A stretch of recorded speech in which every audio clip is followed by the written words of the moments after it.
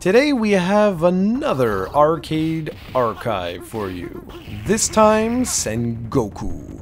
Sengoku originally was released back in 1991 for the Neo Geo MVS arcade hardware, and then on the AES home console shortly thereafter.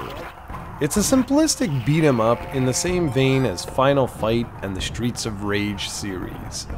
If there was one genre that I always felt the Neo Geo could have used more games, it was the beat-em-up genre. The large sprites and the smooth animation, the system was just perfect for this genre. But ultimately, there weren't all that many beat-em-ups released for the platform. Instead, it would become known for its fighters and the Metal Slug series more so than pretty much anything else. Well, maybe except for a couple of shooters here and there. So how does this old beat-em-up hold up after all these years? If I'm being honest, this isn't one you'll be spending too much time with.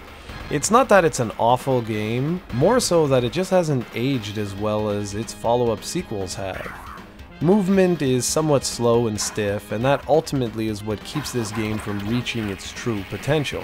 While there are certainly some unique gameplay elements, such as being able to collect colored orbs to acquire new weapons, and being able to transform into a wide assortment of unique characters after you rescue them in-game, the rest of the experience is extremely limiting.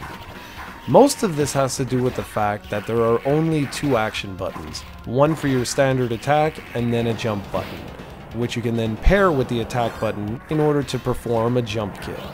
The last button is your transform button, and that's it, that's all. The one way you can make things ever so slightly more interesting is by inviting a friend over to play, although it doesn't dramatically change the gameplay. There is a wide assortment of distinct levels, and you constantly zip between the lower world and the Japanese mythological heavens. This is nice and does offer up some sense of progression, but the simplistic nature of the game will ensure you don't come back too often. There are simply way better offerings on the eShop right now as part of the Arcade Archives collection, including the likes of some excellent Metal Slug games and Garou Mark of the Wolves, to name a few. The audio-visual presentation is nice but dated, especially for a Neo Geo release. It was released very early on in the platform's life, and it shows. The animations are stiff, and the sprites, while detailed, lack that usual Neo Geo flair, and the music isn't as memorable as so many other SNK classics are. This release comes up with all the extra goodies you've come to expect from Hamster's releases, meaning you have multiple versions of the game to play and a wealth of arcade settings to adjust. Sengoku is a hard one to recommend, if only because Sengoku 2 is so much better.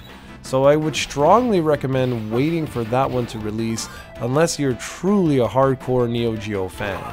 I might be making the game sound awful, and it isn't. It's just that, like I said before, it hasn't aged nearly as well as so many other offerings on the platform have. If you're looking for a beat-em-up right now, this is pretty much the only one that's available on the eShop for the Neo Geo. But believe me, I'm fairly certain the rest of the series will come in time, and those games will be well worth waiting for.